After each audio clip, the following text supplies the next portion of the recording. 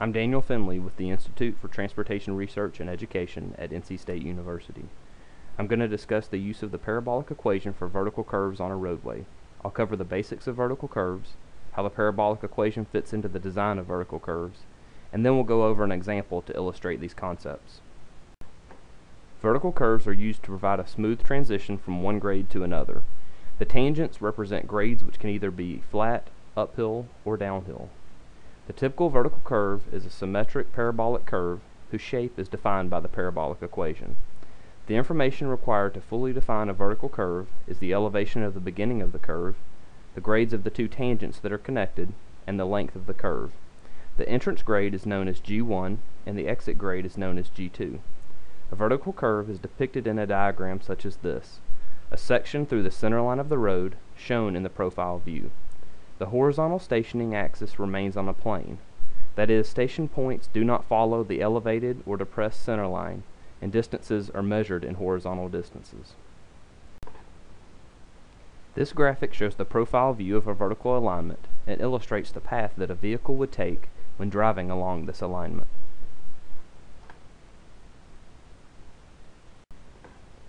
There are two general types of curves, a crest curve that has a concave down shape and a sag curve which has a concave up shape.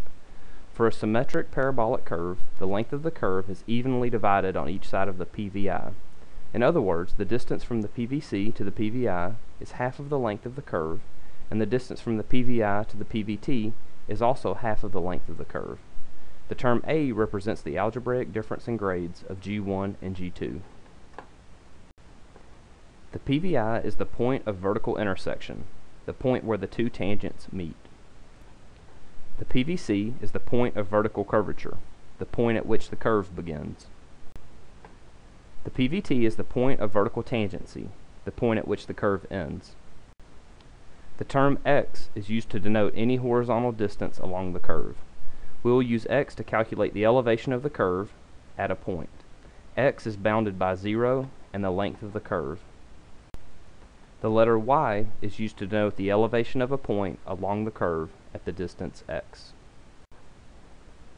An important note is that the grades G1 and G2 are measured in percent, and the distances x and L are measured in stations, where one station equals 100 feet.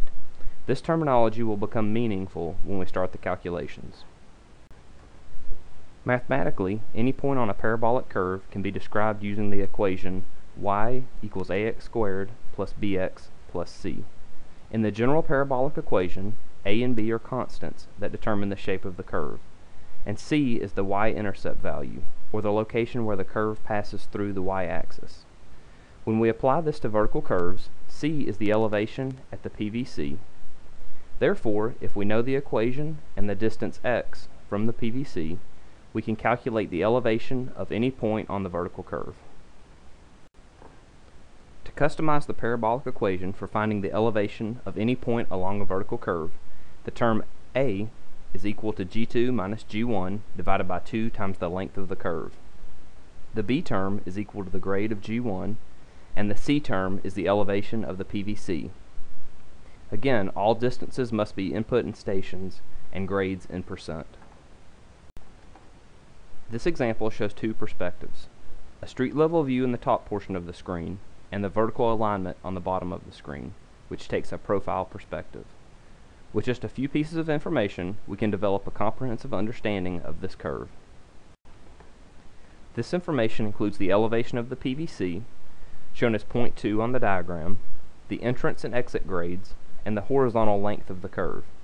The entrance tangent runs from 0.1 to 0.2 with a grade of 4.8%, which is defined as negative 4.8% since it is a downhill grade. The road begins to curve at 0.2 and ends at 0.3 after a horizontal length of 550 feet, where it encounters the exit tangent with a grade of 3.2%. To develop the parabolic equation that defines the shape of this particular curve, we need to calculate a, b, and c. A is equal to G2 minus G1 divided by 2 times the length of the curve, or in this case, 3.2 minus negative 4.8 divided by 2 times 5.5, which is equal to 0.7273. B equals G1, or negative 4.8, and C equals the PVC elevation of 117.68. Therefore, our parabolic equation is y equals 0.7273 times x squared plus negative 4.8 times x plus 117.68.